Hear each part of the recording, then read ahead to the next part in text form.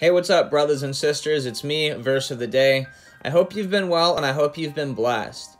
In today's lesson, we're going to study 5 reasons why Jesus Christ has to come back. So let's get started. Number 1. My favorite reason, and the most obvious reason, is that he said he would. In Matthew chapter 25, verses 31 through 32, Jesus says, "When the Son of Man comes in his glory, and all the holy angels with him, then he will sit on the throne of his glory. All the nations will be gathered before him, and he will separate them one from another, as a shepherd divides his sheep from the goats." Number 2. Jesus says that if he did not come back, no flesh would be left alive.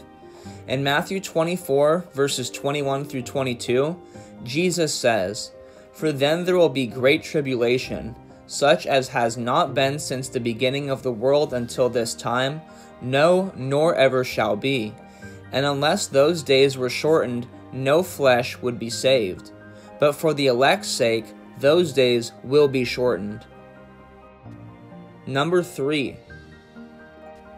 In Matthew chapter 24, Jesus specifically refers to the prophet Daniel and the writings about the abomination of desolation.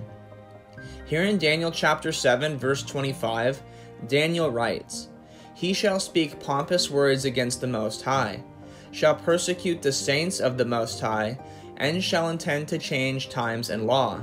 Then the saints shall be given into his hand for a time, and times, and half a time."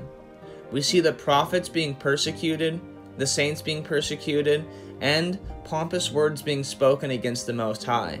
And God does not take kindly to that. Therefore, he will return with judgment. Number 4.